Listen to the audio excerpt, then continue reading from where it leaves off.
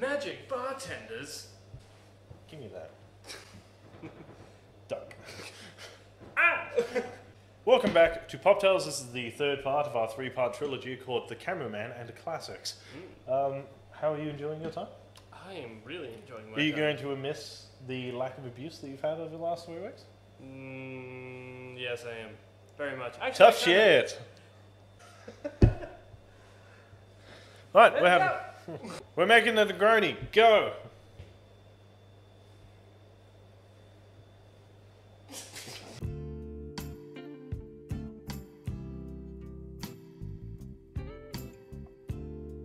We're going to make a Negroni today. Actually, to be more comically accurate, we're going to make 3 Negronis today. So, we, as usual, are going to start with the... What are we going to start with? Well, we're going to start with the glass. Oh, right. Where are they? A bit further away. Ah. Start with the classics. Okay. Why not? We're going to go with a traditional 3-part. Right. Guess who's back? Back again. Roku's back. Sponsor. No, we're just kidding, but seriously. Wow. Campoli! And then this stuff. But let's not look over the main players of this team, the LeBron and Pippen, if you will. You. I knew that was wrong. I knew that was wrong. There are going to be so many basketball fans out there. You have picked two very, very, very good players who have nothing to do with each other. Do you know you were so close? I was so excited when you were like LeBron, and then you were like Pippen. I was like, Pippen? A good one, a current event one would be LeBron and Anthony Davis. The reference, by the way, was Scottie Pippen and Michael Jordan. Ah, right. Would have thought you could have nailed Michael Jordan. Right, anyway, Roku Gin's back. It's an unopened bottle for the next sort of 5 seconds. Alright, we're going to go 1-1-1. 1-1-1. Yeah. It needs ice first. Pop quiz. Okay, hit me. Right, first of all, what order do you put your alcohol From cheapest to most expensive. in? Correct. Yay. What do I win? Give me a shot. There's a group of loud teenagers going past. I'm leaving all of this in so that if they ever watch it, they'll know that I want them dead. You know what? I hope they do watch it, and I hope they subscribe. But Okay. they're not allowed to make the drinks unless they're a very dead. Good save. Okay, so now it's That is my favourite sound, by the way. is a fresh opening up. Yeah. Go a single shot. Single shot of Campari. Campari. Campari. Roku. Son of Goku. Isn't the son of Goku Gohan. Gohan? And Goten. He has 2 sons? Oh, okay. I did not know that. Oh, watch more Dragon Ball. Yeah. That's a Negroni. Oh. We used dry vermouth. We did. I would wager that probably needed a half shot of sugar syrup. That's store-bought sugar syrup.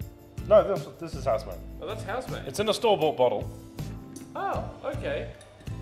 but I made it at the bar at TJ Spencer's, which I've forgotten to do for the last 2 episodes. I'll put it in. That is a basic Negroni. Give that a taste. Tell us what you think while I do this. Magic. I don't think there's been a drink that we haven't made on this show that I haven't liked. Yeah, Negroni. In fairness, how does that taste? It tastes good. It tastes sharp. Is that the right way to kind of describe a Negroni? Sharp? Yeah, it's Negroni's a bitter. That's what they are. They definitely needed the sugar syrup I put on. But otherwise, that is delicious. That's a classic Negroni. Actually, is there much of a change, like a difference in taste when you put the orange slice in? You get more orange because you can smell the orange as you do it. I don't know if we will do a whiskey episode one day. We've been talking about doing that for a long time. Since before we started filming the show. But yeah, we will do a whiskey episode one day, and in that we will probably go into more detail about the effect of nose on palate. I feel like that. I'd like to point out that when we do it, when we say we'll do a whiskey episode, we will do a whiskey episode because we like whiskey. We are not whiskey experts. No. But I feel by like any when stretch we of the do imagination. that whiskey episode, I feel like that will be like a podcast. It will be a long episode. There will probably be a special guest. I know who it will be, but I can't say unless we're guaranteed. Right. So, that is a classic Negroni. What we're going to do now is we're going to do a coffee Negroni. Coffee Negroni. Coffee Negroni. Okay. Now, I'll put the guys while you explain. there are multiple ways of doing this. Some will replace the vermouth. Yeah. Some will go 50-50. Yeah. I like to go 50-50 Yeah. because I think that the vermouth helps make the Negroni. That doesn't taste as well if you take that out of it. So it stops being a Negroni. If you cut back on the vermouth Yeah. and then you add your coffee liqueur, which is the fun fact is how you make a coffee Negroni, then it will still be a Negroni Right. to me. I feel like a cocktail is a cocktail. It has set ingredients. Right. An old fashioned is bitters, whiskey, sugar. Yeah. Right. Without it, right, it's not an old fashioned. Right. If you take the bitters out It's not an and you put something else in it, it becomes something else. Right. Otherwise, all cocktails are just old fashions. I've changed the ingredients. Espresso martini is an old fashioned. I just changed the ingredients. Because old fashions were like the first. Old fashions are one of the first. Yeah. The name old fashioned, because it wasn't originally called an old fashioned, it was just called a cocktail, a whiskey cocktail. The phrase old fashioned comes from people who started going into bars after cocktails became a thing, going, I just want an old fashioned cocktail. Ah, hence the old fashioned. Hence the old fashioned. History Yeah. lesson aside, let's do this. We're going to go. We are going to go gin first, Right. make my own rules. Right. Then we're going to go Camerman. Right. Then you're going to go half. Half of that. Would you like me to slow down? It is all good. So, one Roku gin, You know, one Campari. one Campari. So I'm going to go half of that. I'm going to throw half of that. Half a shot. Thank you for specifying that. I don't think half of this will fit in there. Right, that's got the colour in it. Yes, it does. Add obligatory orange wedge. You may now taste the bride. Taste the bride. Actually, that's kind of gross. You may now drink the drink. You may drink the drink. No, you do taste the bride, I suppose, on a wedding day. Sometimes twice. I quite like that one. Have you ever had a coffee Negroni before? No, I have not. Oh, That's well, the first time I've that ever is an had. interesting. It's an interesting flavour. Yeah. Hold on. Need to do a backwards taste. Yeah, no, that's a coffee Negroni. That one is a lot less more in your face than that one, but that one has a bit more of like a sweet tooth to it. Yeah, no, they're definitely adding the coffee makes it better. Yep. Obviously, because even if you use a sweetened coffee liqueur, it's going to be more bitter because coffee is a bitter flavour. Yep. But we do have one more to make. Oh, we do. Glass. Yay. That's Right. it. That's... Alright, I'll do one more. Okay. Alright, gin. You put it on the wrong side of the camera. Well, you're really far. And this needs ice. You were forgetting ice. Okay. Gin. Yeah, Ah! yeah. Ah. You are going to put gin in it. I am. Yeah. But not that one. We have more smallmouth. This is gin. Okay, so they do vodkas and gin. I don't know if I made it very clear last week, but they do vodkas and gin. This, I know it says butterfly AP gin on it, is a blood orange gin. It looks really nice. I feel like The smell.